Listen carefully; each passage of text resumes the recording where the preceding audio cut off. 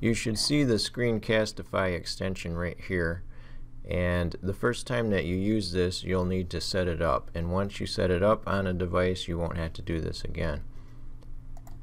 Just click that and it will take you to the setup screen.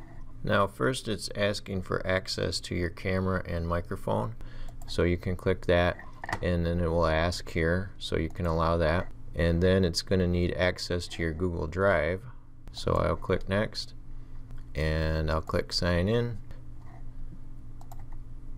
If you're not signed in on that device with your Lakeville Falcons account, you'll have to do that, and then it's going to ask these permissions. You can allow that. Click this to set up the tab recording, and then here you should indicate that you're a student.